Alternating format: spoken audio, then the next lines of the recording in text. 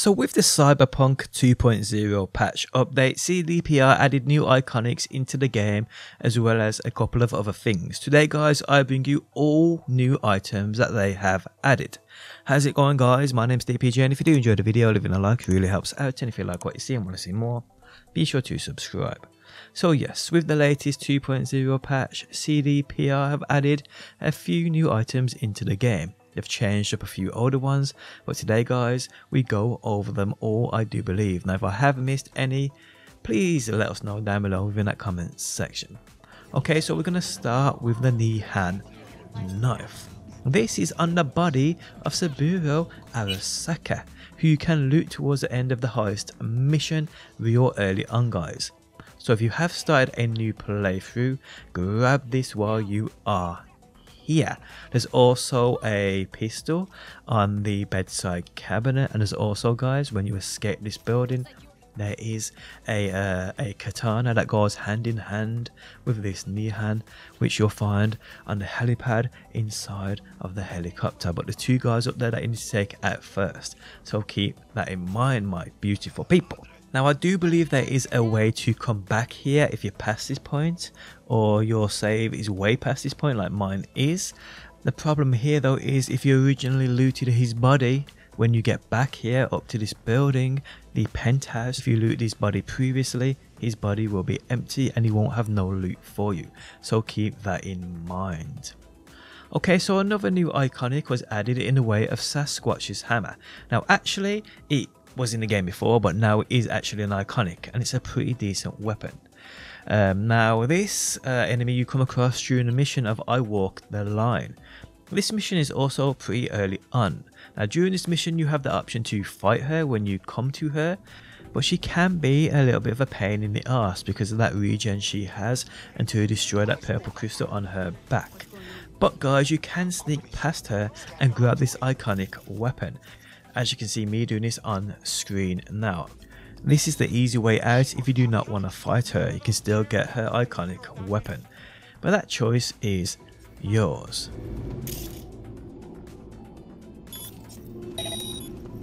No, I didn't say that.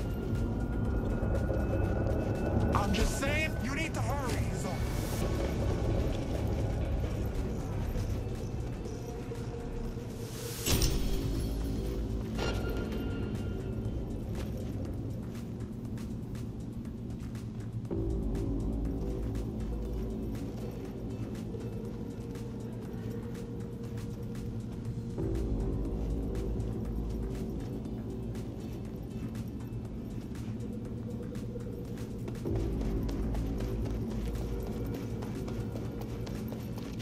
Okay, so next up guys, we have the Militech Apogee Sandev, aka the David Martinez one.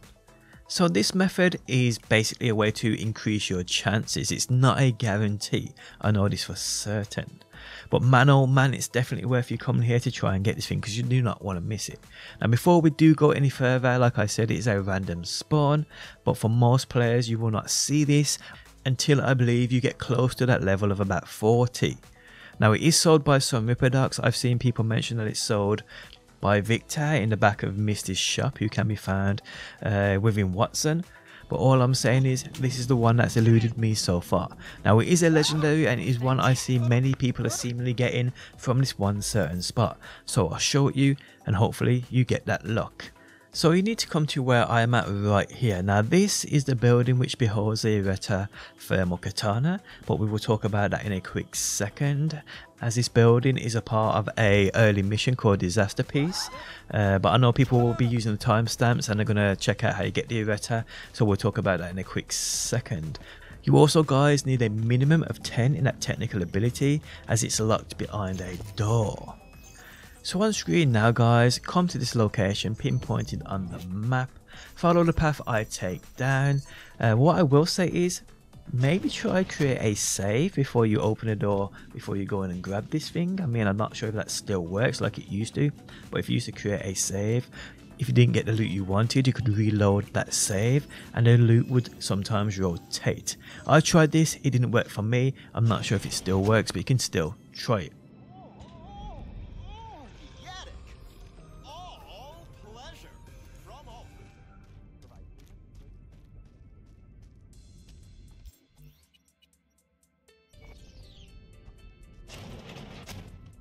So as you can see, for me it wasn't the Sandev. Now a trick for more legendaries is when you actually get what you want, or you give up trying to get the Sandev, the David Martinez one anyway.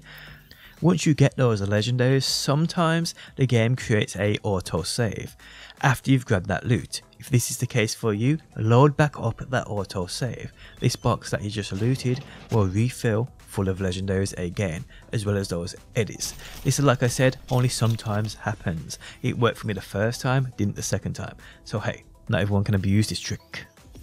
Okay, so we're going to move on to the new Thermal Katana, the Errata. A great weapon for sure. This one literally sets enemies ablaze. Now this weapon you will first come across during your playthrough via the campaign mission called Disaster Piece, where you go looking for Evelyn with Judy. Now towards the end of this mission, guys, within this building, you're fighting your way through thugs and you will come to this furnace room. Right here on the furnace, guys, lies this katana. Now if you are past this mission, you can still come back and grab this, but you will need at least a level 20 in your technical ability to open a door to get this katana, as the door used in the mission is now locked and you have to take a different route. But yes, it's the same building we just spoke about with the Sandev, but the route into it and where you go is a little different. So again, guys, follow where I go on screen now from outside of the building, pinpointed on the map for people who use timestamps, and come and get this thing.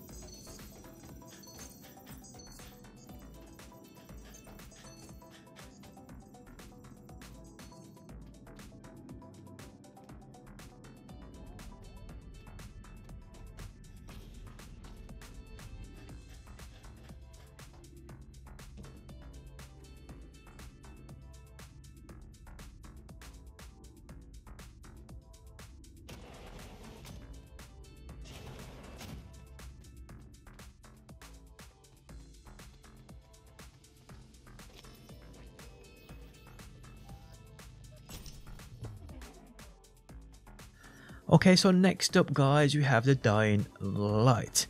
Now with this one, I ain't certain, but I do believe a few things have changed with the way it looked in its original appearance. I also believe this was originally meant to be a reward for a side gig called Shoot to Thrill. What I can tell you, this is not the case right now. This side job rewards you the Lexington X Mod 2 with the Legacy skin. The Dying Light is brought from the NPC who you get this side job from.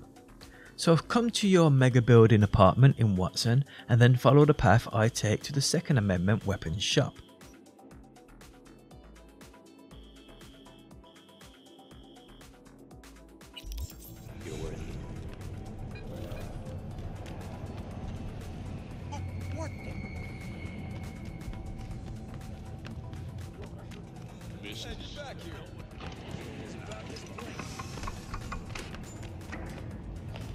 At all foods, nature comes first.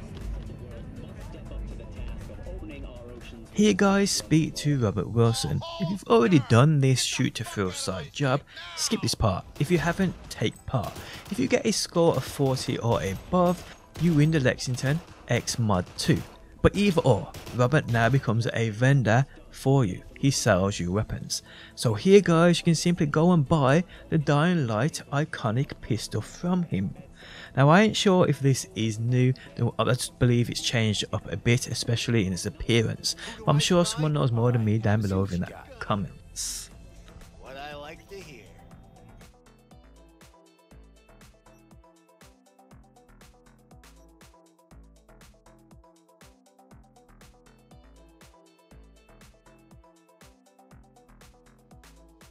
Okay, so we're going to move on from weapons and cyberware and onto a brand new free car you can literally just go up and grab.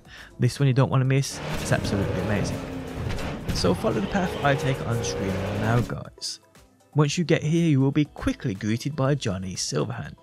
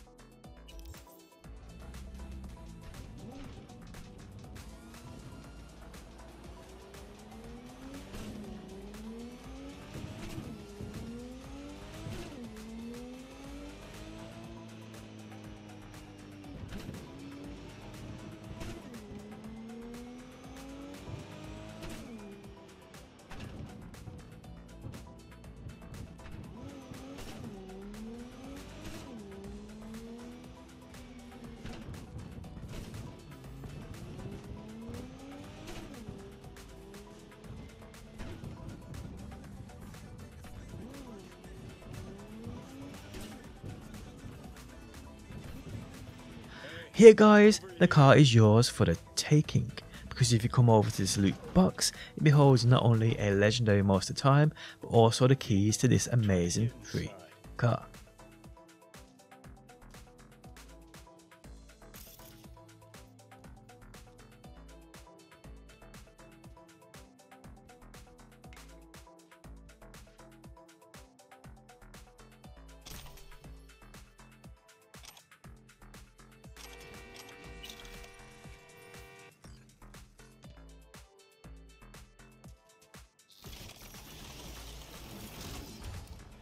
Okay, so lastly for today's video people, we have the secret rewards from the new Drauma arcade game. Now I've already made a video on this to make it super easy. I'll link that down below in the video description.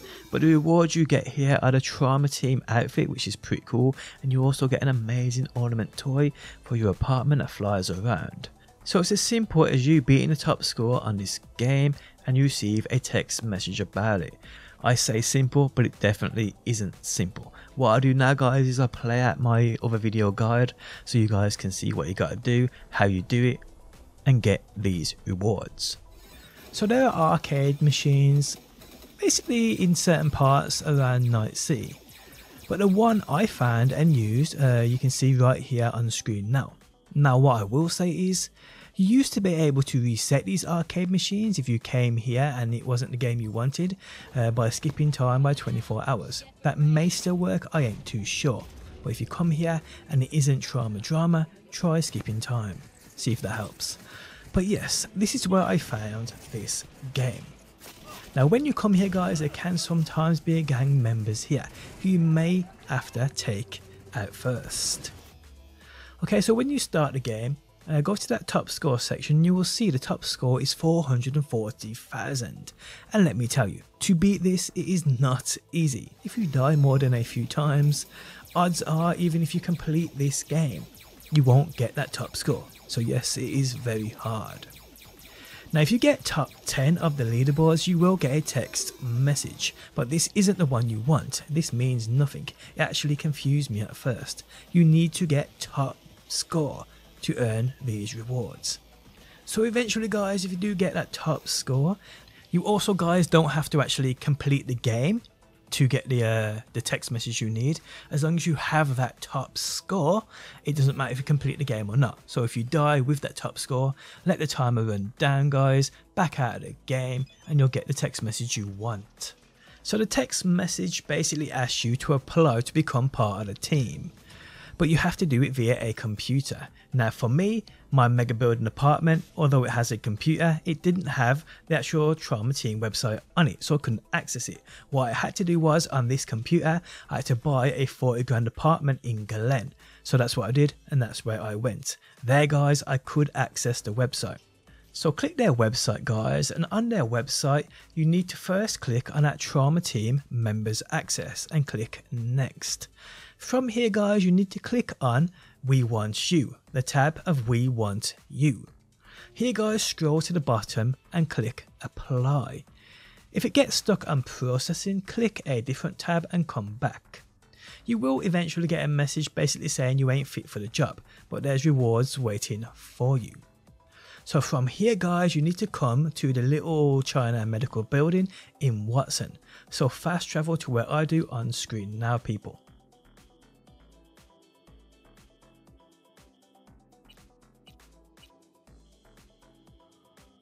Now once you get here guys, follow the short path I take.